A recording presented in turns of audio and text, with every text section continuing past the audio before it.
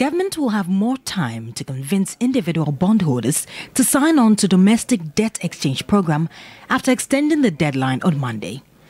This comes after a weekend dominated by high-profile disagreements from key parliamentary personalities on how the rollout of the policy has been handled.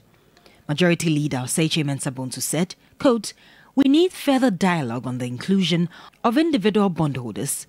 Majority Chief Whip Frank Anodompre was even more scathing in his assessment, claiming it is, quote, "unfair and untenable to include individual bondholders," unquote. Now, they all have what they want: more time for consultation, and for government, more time to draw many of those unwilling to sign on to the program in line, something the pensioner bondholders welcome. Dr. Edu Entry is their convener. You can't do this successfully without going through negotiation.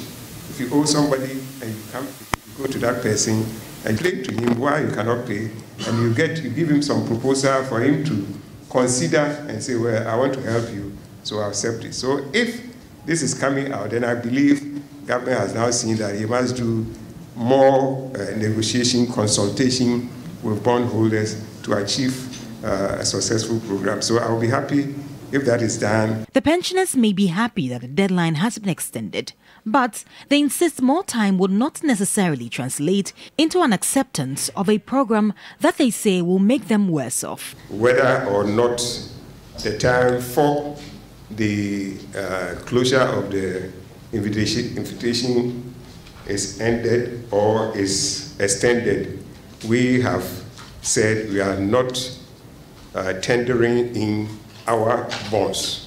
And so, regardless of the fact that it will be ending or it will be extended later on, it's not going to affect us. So they should rest assured.